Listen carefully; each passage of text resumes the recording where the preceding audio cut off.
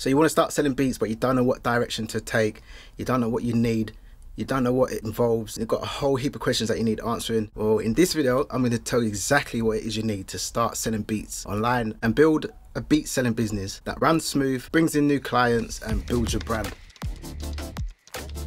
What's going on? It's Casey. Welcome back to my channel. Hope you're well. So I got a question on Insta asking me a few questions on how I run my beats business. So I was talking about PayPal, business accounts, all that stuff where if you're just starting out, you won't really know what's the best options for you or what you should be doing. So in this video, that's what we're going to cover so you can get off to a good start. So why should you listen to me? Been selling beats for years, registered since 2015, building up my brand and my business before that, building up clients, putting myself out there, letting people see what I do, working with people for free and building it up so now I can do that full time. Producing for over 10 years, worked with artists globally, put their music out on Spotify, and just building an overall healthy client base. So I hope you got your pen, pad ready. If not, open your apps, your notes app on your phone. I'm old school, I use pen and paper. Whatever it is, get that so you can start taking some notes. So the first thing is your domain name. Can be your producer name or your business name. So once you know that, you need to go and check its availability online. And you can do that by just going on somewhere like GoDaddy or any web hosting site that will allow you to put the name in and see if you need to use a .com, .co.uk, .org, whatever it is you're going to choose. Check the availability and how much it's going to cost you. Bear in mind, you're a business now, so you've got to start treating yourself as a business. So you're going to start spending a little bit of money. If you haven't got that money, save some before you start diving into these things, because these are all investments that you're going to need to make for your business to run smooth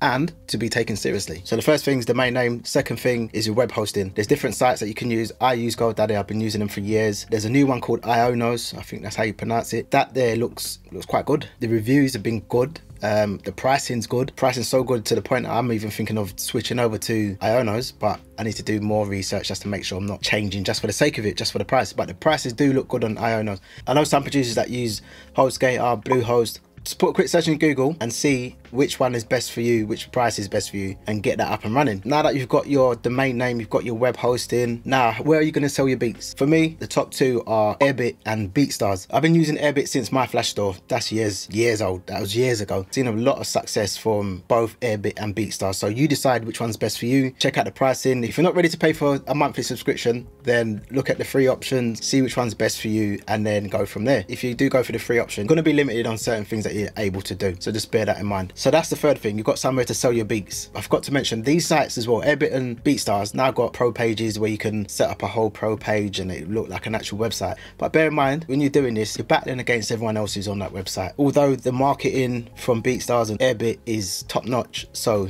they do drive a lot of traffic to their websites, to their platforms, so it will help you to make sales and be seen. If you want to go one step further, I would suggest getting your own website. So that's the full thing. I'm using a theme from Hip Hop Maker theme, which is just run off of a WordPress plugin. So if that's something you're interested in, bookmark that video, watch it later so you can see how easy it is to just set up your own website, and that's through WordPress. There's Wix, there's other websites out there that are free that you're able to use and create a decent looking website. Again, do your research, type in Google free websites, see what comes up. There's loads of other platforms out there or companies that will provide you plugins for Wix, WordPress, whatever it is you choose to use. So the fifth thing is embedding your beats player onto your website, and that's the benefit of having your own website. That's the beauty of it, because you've got your own website, you can brand it up, make it look aesthetically pleasing to you and others that come to visit your site, update it when you want, change stuff, and embed your beats player, plus your pricing, new tabs if you need to, other services that you might provide, free beats, custom beats, mix and mastering, consultation. So you got the opportunity of having different tabs, which is what I like about it. I don't think you can get that on a pro page. Correct me if I'm wrong in the comments, but I don't believe you can. I know Airbit and probably BeatStars as well give you the opportunity to sell drum packs, but if you're doing more than just drum packs, then the website is a good choice. So back to the beats player. Embedding your beats player. How I had my website set up first was,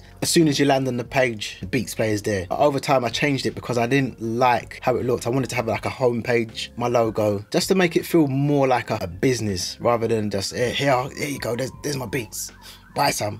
I didn't want it like that. Don't get me wrong, there's nothing wrong with having your page like that. I've seen plenty of producers with pages like that, sending loads of beats, and maybe I should do it that way and start selling more beats, but it's cool. I like how it is. On my homepage, it's got a little section where it says work with me, just a little paragraph of saying why artists should work with me. You can do the same. So the sixth thing, payments. How are you going to get paid? You've got beats on your website, you've got beats on Airbit, BeatStars, whatever site it is you're sending beats on. How are you going to get paid? For me, that's PayPal. Been using PayPal for years, absolutely love PayPal. They take a cut, which is is fine. I'm okay with that. Get that back when they do my tax return, so it's cool. Don't worry about that. Set up your PayPal, set up a business account. Your business now. There's no point in you doing a personal account if you're running a business. Because when it comes to filing your taxes and stuff, this is important. You don't want to be running from the tax man because he will catch you. Stripe, I don't know too much about Stripe. I know some people like to use Stripe, Western Union, just whatever works for you, you do that. Research. This is an ongoing thing. You're going to be researching. You're going to always be learning. You're going to always be trying new things. So you got your PayPal. You're going to need a bank account. You're going to need a business account. Find one that suits you, your needs, something that you can afford monthly, so that all your payments, all the money that you earn, all your beat sales, you can just put it in your business account, or you can leave it in your PayPal. And anything you spend, you can take it out of that business account. Don't make the same mistake as what I have, where I'm using personal accounts to pay for business stuff. And then, yeah, just don't do that. It gets messy. And it's when it comes to filing your taxes in April, hard work. Here's a little bonus tip as well. Keep on top of your finances. All your beat sales, write them down. Whatever sales you make for your business, write them down. Incoming, whatever you spend, outgoings, write it all down. As soon as it comes in, as soon as it goes out. I've learned the hard way. Still struggle today a little bit, not putting stuff down when I need to. And then when it comes to doing my self-assessment return, yeah, it gets messy. So yeah, just keep on top of it if you can. So the 7th thing, services and pricing. What services are you offering? What's your pricing? How are you going to price it? The best thing I can say to you is price it so that it's fair for you. If you're just starting out and you don't know how to price your beats, check out my video on how to price your beats. But what I've learned over time is it's cool selling beats for $19, $30, but you have to remember there's a ton of producers with the same price. If your beats are popping, I mean absolute fire, and you're confident in them, then you can go a little higher, because when you do that, you're kind of taking yourself away from the noise of all the other producers that are battling and fighting for that space. So you can kind of take yourself out of that space. But if you're not there yet, if you're not ready to go to that $40, $50 price point, that's fine. Just start off on your $19 to $30 lease beats and grow from there. So the 8th thing, agreements. I don't really like to call it contracts. I prefer to call it agreements. You know, when you say contract, it feels stifling. I don't want an artist or anyone that I work with to feel stifled. It's an agreement. We've discussed it. You're happy with it. I'm happy with it. It's cool. What should you consider? What does the artist get? Is royalties involved? How much percentage? Little things like that. You can write manual agreements. You can find agreements online. With Airbit, when you sell a beat, lease or exclusive, it will be automatically emailed to the licensee, is what they call them, the artist. I'm not sure how BeatStars do their thing, but if you go into Airbit, it gives you the opportunity to change the units that can be streamed, sold. You can change anything that you need to in this agreement. It gives you a nice template to go off, and you can work from that if you're unsure of exactly how to write these agreements. So the 9th thing you need to put in place to run your business is your social media. What's your social media accounts like? Are you active? Are you posting every other day? Are you posting once a week? What is it you're doing for artists to see you, to hear your beats, to hear what you have to deliver?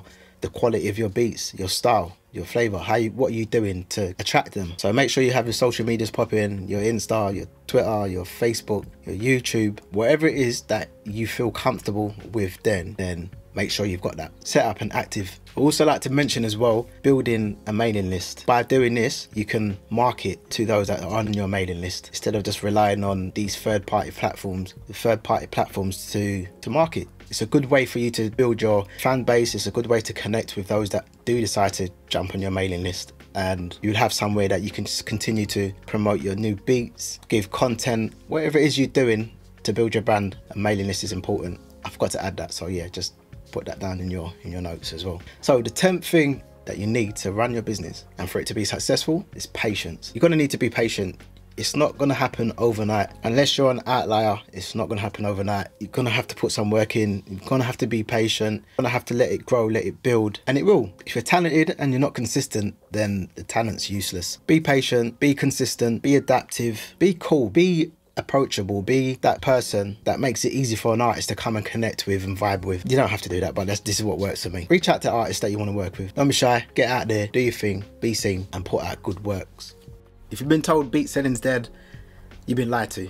It's not dead. I still sell leases. Most of my beat sales come from custom beats that I make for artists and beat remakes. So yeah, don't believe that it's dead.